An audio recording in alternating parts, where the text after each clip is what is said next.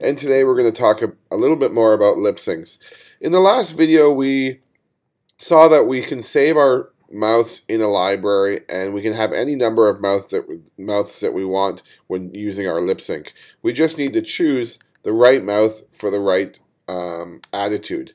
Now, if I watch this video, than I have ever been at anything. I can hear that he doesn't have a happy sound to than I have ever been at anything. his than I dialogue. have ever been at anything. He's got a little bit more of an unhappy mouth. And before I get started, I'm just going to say that I'm going to use all S mouths for this video. Now, to get started, I'm going to delete all the mouths in his animation. So I'm just going to cut them.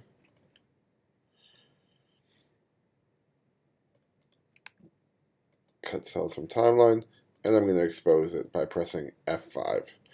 And right now, I've sort of just got rid of all the mouth positions. than I have ever been at anything. than I have ever been at anything.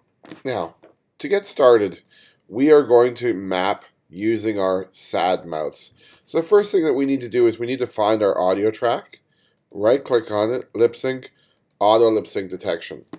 Now, basically what that's doing is it's listening to the track and finding it and phonetically breaking it down. I'm going to right-click on the audio track again, and I'm going to choose Map Lip Sync. And because what we want his mouth to move, we just have to find his mouth layer in here. So let's just go and find mouth. Now, also let's remember we want to use his sad mouths.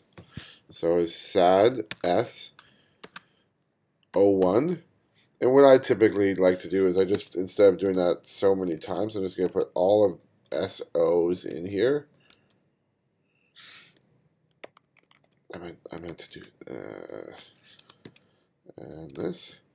And then I'm going to just make this mouth 2, 3, 4, 5. And you can see that these are the mouths that match the library. The oo mouth was number 6.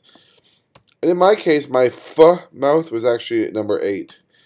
And this is just another mouth that we have that is, if a character is not speaking and you have a different mouth, you can always go back to it. So my m, b, p mouth, or my closed mouth, was 1, 2, my slightly open was 3, my more open was 4, my f was 5, my oo mouth was 6, and my f mouth is 8. And I'm going to hit OK. And let's just go back to that mouth position for a second. And you'll see that it's actually decided what mouths to use. And let's just take a look. I'll zoom in on this mouth. And we'll just play back a little section. than I have ever been at anything.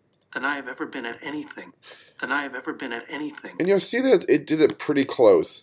Let's say, for instance, this was a happy piece of audio. And I wanted to use his happy mouths. I would simply just, when I map the lip sync, and let's try that here. Right click, lip sync, auto lip sync detection, lip sync, map lip sync. And I'm going to go to his mouth again. I want it to be his mouth. Mouth. And we're going to do H underscore O. I'm going to copy that. Paste, paste, paste, paste, paste, paste, paste. And 1, 2, 3, 4, 5, 6, 8, and 1. And now we can see that the same thing works for his happy mouth. than I have ever been at anything. than I have ever been at anything. than I have ever been at anything. And his mouth is a little bit high in his face, so I can just pull him all frames, pull it down. than I have ever been at anything.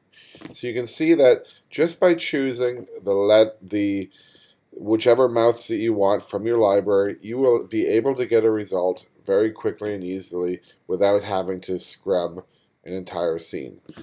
Thank you for watching. Hope you enjoyed these videos.